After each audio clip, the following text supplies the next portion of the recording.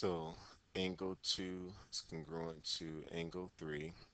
We know that because that's given. Um, Angle 1 is congruent to angle 2, and angle 4 is congruent to angle 3. How do we know that? Because they're vertical angles, and vertical angles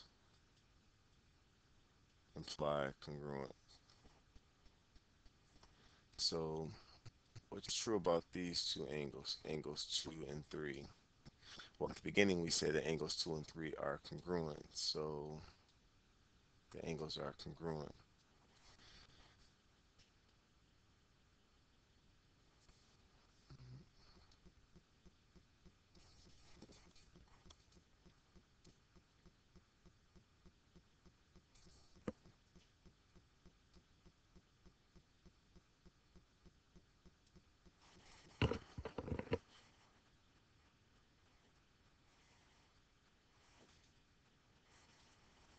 All right, so angle 2 is congruent to 3.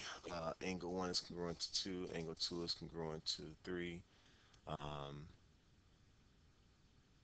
so we can use the transitive property. Angle 1 is congruent to 2.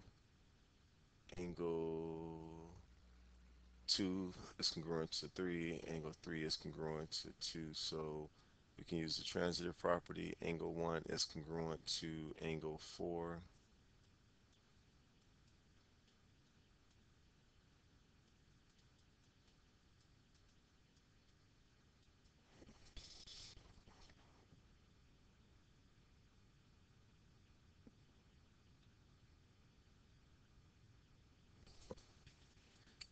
And we're done.